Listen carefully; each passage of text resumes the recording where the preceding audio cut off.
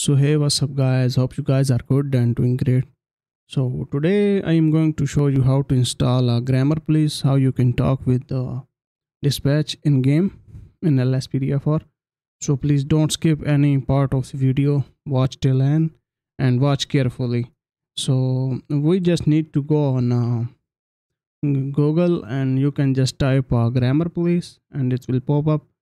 So just click on it, grammar police, and please don't skip any of part so you can install perfectly and it will work perfectly.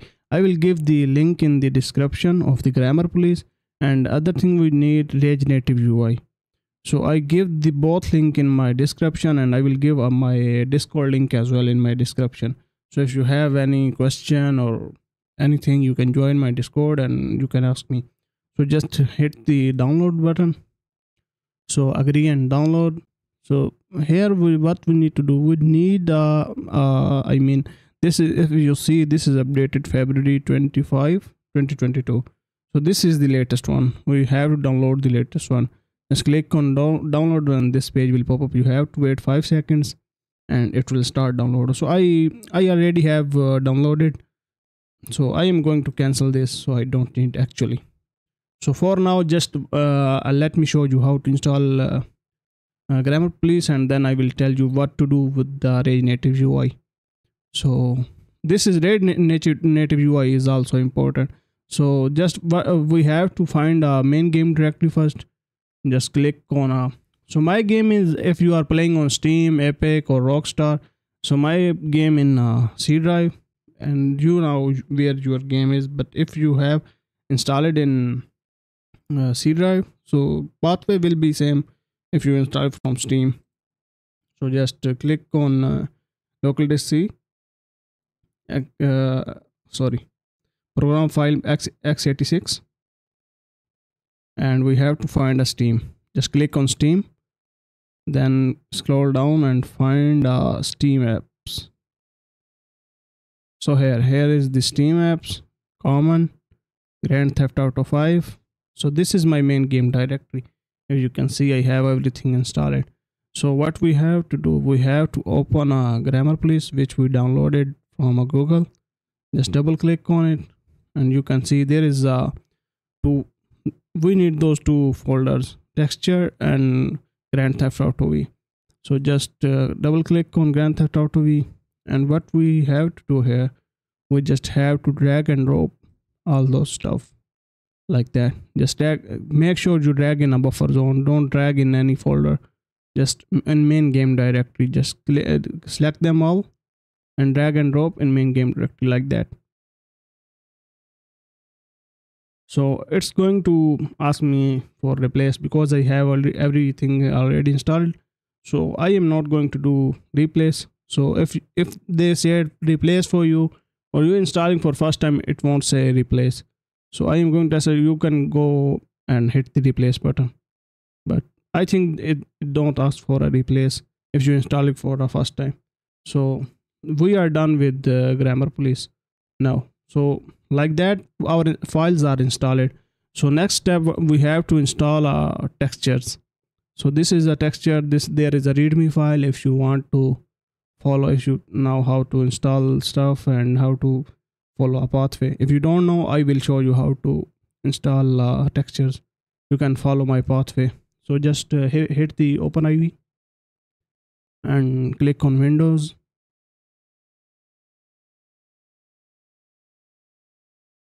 So here is the thing, we have to find like if you see in my mods folder, so this is the important thing you have to do. If you see, there is a x64C folder in my mods folder. You don't have this folder, but if you don't have this folder, just open the main page of OpenIV and you can find down the a left bar, there is a x64A, B, and there is x64C. Just click on it and it will says here, like in a red thing, they say copy to mods folder or move to mod folder. If I click on, hold on. So this is a C. So click on x64C and there is on the top, it shows in a red color, copy to mods folder. Just hit copy to mods folder, then you are good to go. Click on, then if you can follow from here, but it's better if you come back and click on mods, then go in x64C. Okay, levels, GTA 5, props, and here we have to level devs and V mini game RPF. So again guys, you can see on the top, follow this pathway: GTA 5, mods, x64C, levels, GTA 5, prop, level dev, V mini game. So if we see a readme file, they say the same stuff like mods, x64C, levels, GTA 5, prop, level dev, V mini game.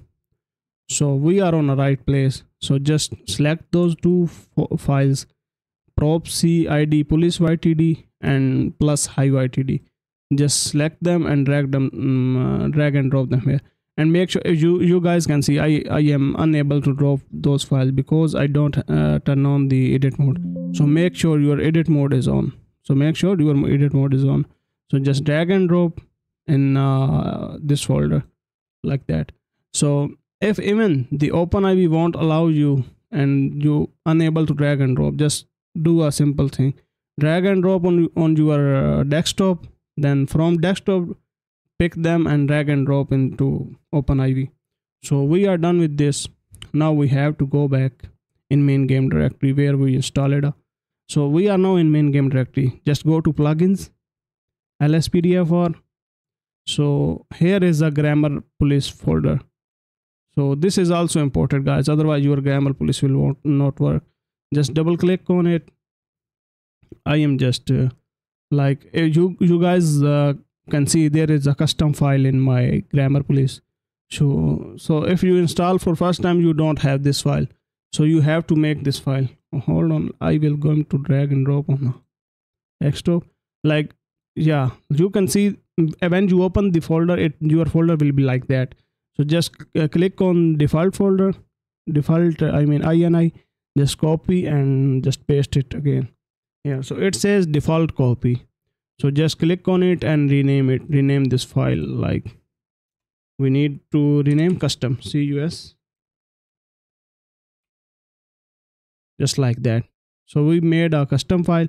Double click on it. So make sure your agency code is code generic and everything language English US. You can change the language too, but I prefer the English, so it will work perfectly. So call sign, this is your call sign in your game, so you can change it, but for now let's keep the call sign for now. I'm going to drag my file again. So keep the call signs like same. So our grammar police is just everything set up. Now we have to install a Rage native UI. This is the main part of for like even you play other stuff and things like in LSPDFR, Rage native UI is imported for all files. So just go on Google, or you can just click on my link in the description. It will bring you on this page. Just click on Rage native UI zip, just download it. Yeah, so just download, open, and you have to just drag and drop those two files, Rage native UI XML, Rage native UI.dll. Just drag and drop to your main game directory like that. It will say for me replace. Just I will replace for you guys. So like that, just drag and drop those two files, Rage native UI. So if you install this, your game will not crash. If you don't install, your game will crash. So now let's hop in our game and I will show you how to set up. Okay, so now we are in game, and when you load LSPDFR and all plugins, what you have to do, you just have to press the Control F2 button. What? Control and F2. Press the Control and F2 button and it will pop up a grammar police menu. So first thing, we go for display setting. You can see the show notification. If your player status will be no, set to no. So you can guys copy my setting, how I set up. If you see on the beside of the map, when I show the player status, it will pop up here on my on the right side on the map. You can see status out of service.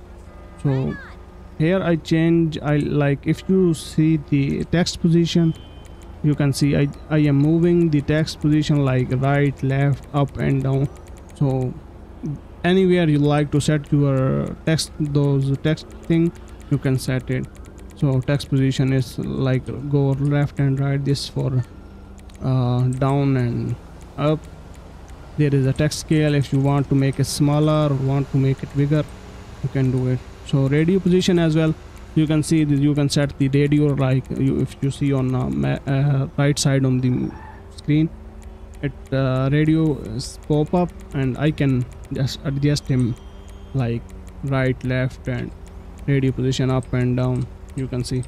So this so you have to, the main thing is here, just click on show player status, so you can know what are you actually doing. Your player status is working, so I mean you are in which service, like out of service, on duty, and stuff like that. So next thing we have to do, go to PTT setting. So here the hold to talk, set to no, you have to set to yes.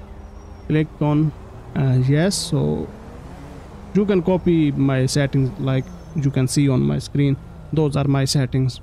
So here is the sound, you can hear the sound, different sound, any sound you like you can set.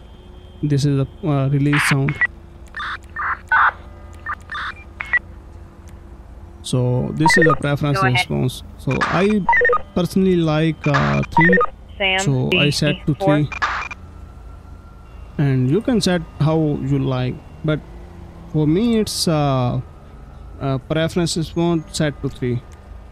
And here in display settings, sorry guys, I forget one more thing, hold on. You can just edit the radio position, just click on edit radio position, it will give you a you can hold your radio with the mouse and you can position it.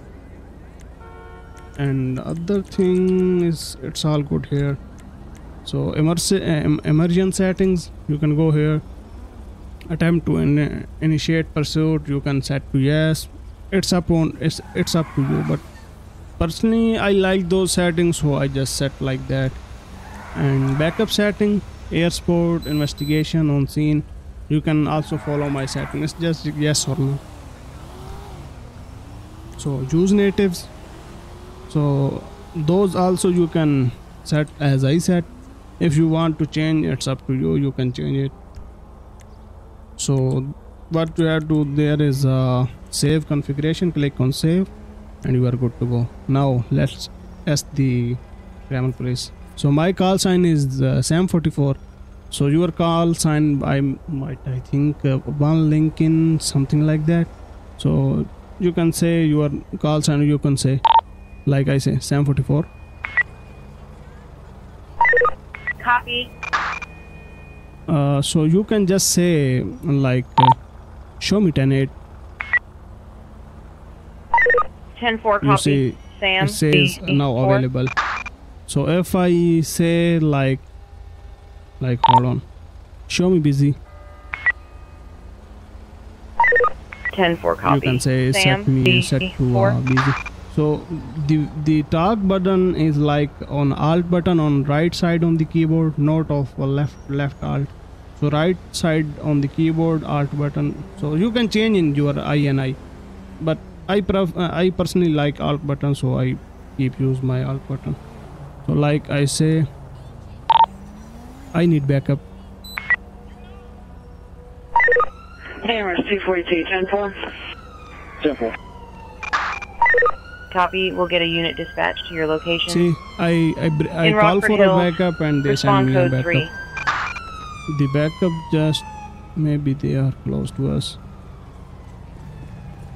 Yeah, you can see the backup is right here. You can call for a backup and whatever you like. So this is a simple tutorial guys, so make sure hit the like button and subscribe. as well. So if you have any question or anything, you can join my Discord and let me know there. So enjoy for now. Have a good day.